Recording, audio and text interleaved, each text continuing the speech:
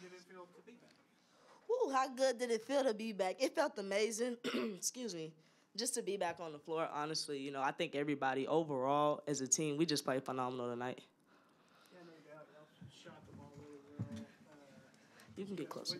When y'all are going like that, I mean, just how fun is it for either one of y'all? Go ahead, shooter. It's really fun when everything's rolling. It just shows we put in a lot of work, and so when it finally rolls, that feels good, and it motivates us more. Yeah, you came in the second quarter, and it just really seemed like you had a lot of energy, and were kind of doing things on both ends. I mean, is that kind of you feel like you're going to be your role, just be an energy person off the bench? Yeah, I'd say I bring a lot of energy whenever I come in, but I love doing that, and I want to do that for my teammates, just to be a little bit of a spark if I can be. So, yeah. On the offensive end, 6-6. It seemed like you kind of were attacking the rim, at your own leisure. What was that? Did you just kind of have that going for you, or was it just kind of like you had everything working for you? I think my teammates put me in really great positions to hit shots because they were wide open. So that was nice of them, and it just felt good tonight. Sarah, it might get lost in a game where you scored 91, but y'all's defense just seemed like the whole game and held them to 26%, held them to single digits in every quarter until the last. I mean, how much were y'all kind of in sync, I guess, on defense? We were, I think, that's probably some of the best defense I've seen us play. We were really dialed in. I think we paid attention to our personnel, and we were locked in. We knew we had to help each other and have each other's back, and I think, we're going to continue to grow from here. How does your ankle feel? I think it feels pretty good. Yeah, it feels pretty good. A little sore, but, feels better. Now you guys, finals, right? Yes. Oh, yeah. Lots of Right after this. 6 for 6? Golly, that's 100%. Where's your name Some on good here? math. Do you have a math? Hey, No. That's that's about as best as you're going to get. What is that? Some other good numbers, 14 steals for you guys. So kind of going along with that defense. You had a lot of points in transition off of those steals. Was that a focus heading into this week, or did it just happen tonight? I think it just happened, but I think, honestly, we're a team that plays best sometimes we're in transition, and we create offense sometimes off of these defense and steals. So I think, we'll get into that more, but it also comes with us getting in better shape and understanding where to be in the right spot, just playing defense hard every possession. Does 28 turnovers kind of reinforce that in y'all's minds and build confidence in that realm? Oh, yeah, I think, Coach Nikki said it, we have a chance. We don't know how good we are at defense. We don't know that, that's probably the best part of our game, honestly. We're good at offense, but I think we're an even better defensive team more than what we show. This is a UTA team that played Oklahoma tough, played Kansas pretty tough. I mean, what does it say that y'all beat them by 55 points? About your team? Coming into it, we didn't take them lightly. Like you said, we saw what they did. We knew that they were going to come in and put up a fight with us, and we just really dialed in and locked in. And like you said, we knew on defense we're going to have to give them one shot. We knew Star was very slippery, athletic. She could, get in and get out. It was one of those things where we knew we had to help each other, be in the gaps and support, and only hold them to one shot. Cool. Thanks, ladies. Missed y'all. Thank you. All right. Y'all be good now. We missed you more. I miss you. 55. Yeah, I know. I promise I wasn't sandbagging. I told the team today, I was up late asking questions about their on-off, what's their best lineup, and does White really go both ways equally well? Is she really better? I told the team today before shoot-around, I don't know if you guys have figured this out yet, but when I'm nervous, you're going to get way more information than you want, because I'm looking for one more thing that I can give them to help them be successful. It was late into last night. Aaron, my video guy, is also kind of my analytics guy. I said, I need you to like analyze every lineup. What's their best lineup? Who is in when? You know, will Benjamin ever play the 4? Because that's the lineup I worry about the most. I like her at the 3. I think she stretches, you know, like just all these questions. So I was nervous. And, you know, I think that's why when we were missing some gimmies early, some easy, you know, I'm like, okay, that's how teams, you know, hang around. I thought we did a great job defensively, start to finish, congesting their stuff. It's the first time we've iced screens consistently all season.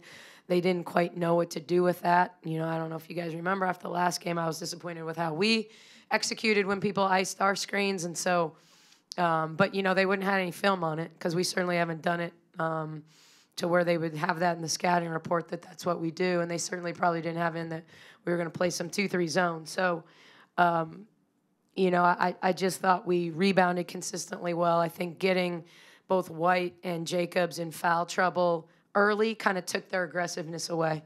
I was scared to death of their presses. I think you can break them and get some easy ones, but I also think they can really get after you and turn you over. And when you think about the number of charges we had and some of things like that, I mean, I wanted to stay under 12 turnovers, and we had 13. And that was with, you know, some third-string players playing at the end. So I'm really proud of how we took care of the ball and obviously how we shot it from the arc. I mean, when you shoot it well from the arc, everything opens up then. It doesn't matter what they're playing. They wanted to play zone. We shot them out of the zone. They played man. You know, we scored at the rim. They went back. So, I mean, it was an easy game to call as a coach. You get super comfortable. To that end, how good did it feel to have Sarah back out there? Really good. I mean, and I thought she was aggressive, and that was the key thing. I think Sarah's a good enough shooter that sometimes she settles. You know, she settles for jump shots. She settles for threes. You know, we've really been diving in with her analytically on how she scores and where she scores best, and the fact that, you know, she has a little more freedom than she did last year.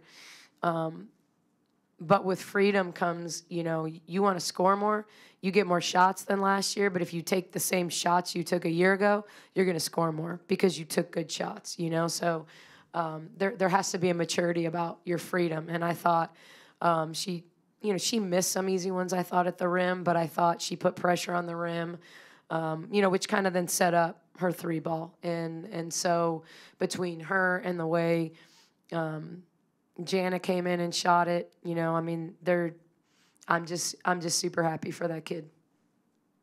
Yeah, speaking of Jana, I mean, can she be that off the bench for you guys? Yeah, I think she's a hustler. You know, I get emotional a little bit talking about it because I see so much of my personal journey as a basketball player, similar than Jana, highly touted kid, goes to a really good program, wins a lot of games, but doesn't get a lot of playing time. You know, and I've tried to get Jana to give herself some grace because the best thing that ever happened to me as a player was sitting out a year.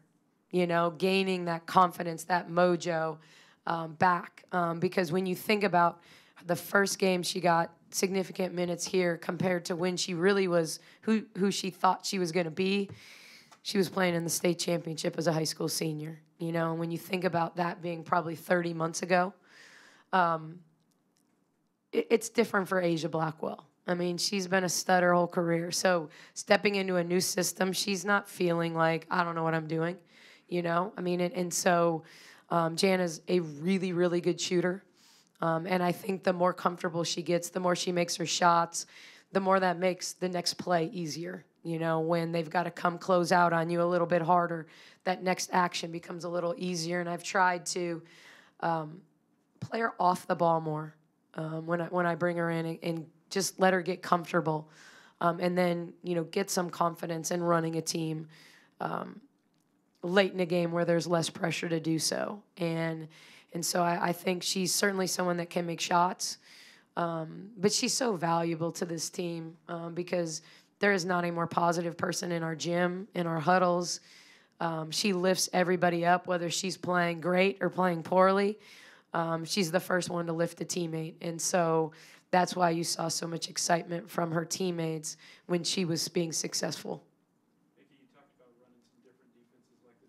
zone, but just the whole effort on defense. Do you feel like this was maybe your team at your best? Yeah, I do. And you know, Asia Blackwell's still sitting on the bench. Dre Edwards is still sitting on the bench. You know, and I thought we could have pushed out early if we'd have just made a few layups. You know, I thought Kendra missed a layup, Bugs missed a couple layups. I put Bella in. Yeah, I don't do that very often, you know, but Bugs missed her first 3 layups, and I thought, all right, she needs to take a breath. You know, she needs to take a breath.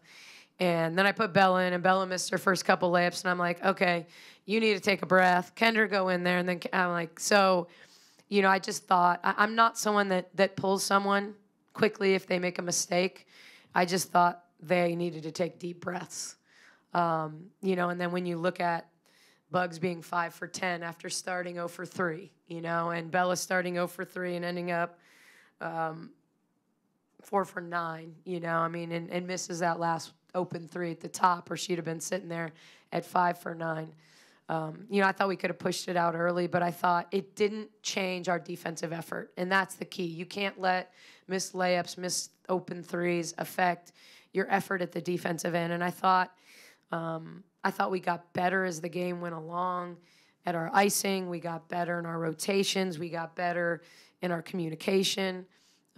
You know, and I thought, you know, I was scared to death of Star Jacobs. Like, the only thing that stopped her a year ago against us was cramps, because she didn't come out in the second half, and it took me about 8 minutes in the third quarter to go, what's different?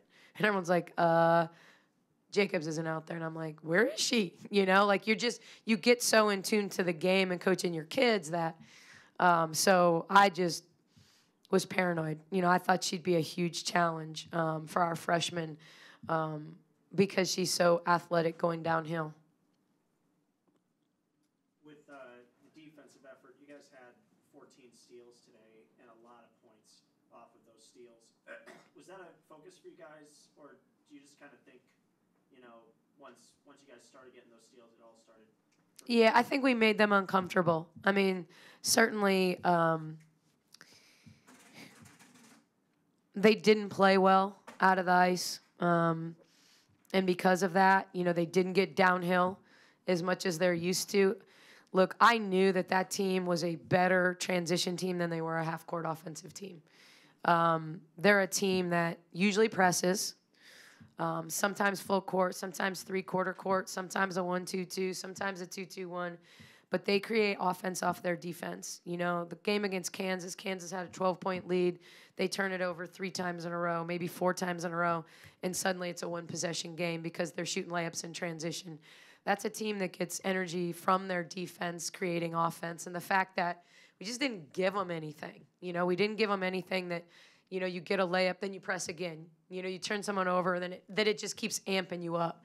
I think the combination of maybe both White and Jacobs getting in foul trouble at the beginning with the quick 2 fouls may have taken some of their aggressiveness away with their press, but they were pretty passive. I think they wanted to play a zone, and we shot it well.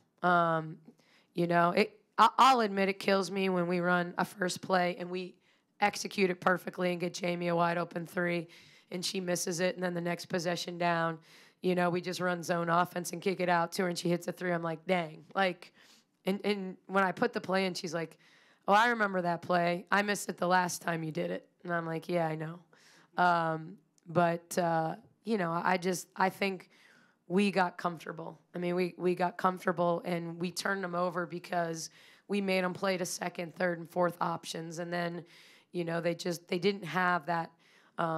Usually in their losses, Jacobs scores more. She's more aggressive. She has to take more shots. And she just could never get going tonight. What was it like for you to see Jordan? She went over and said hi to you. Oh, Jordan. I mean, we get to see Jordan a lot. I don't think it's any big mystery that she dates LJ. So, you know, she's back in Waco a lot.